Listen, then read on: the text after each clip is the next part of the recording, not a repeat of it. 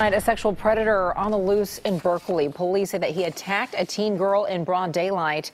But Night Beat's Mark Sayre reports right now, investigators don't have a lot to go on.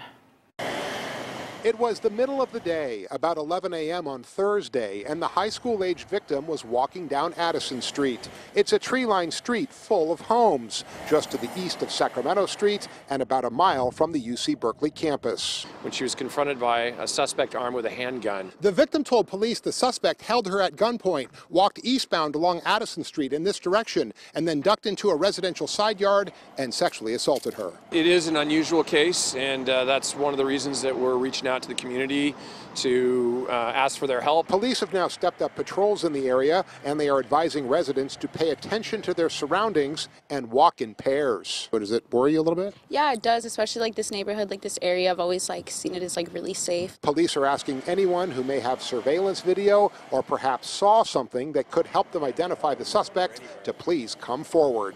On the Night Beat, I'm Mark Sayre.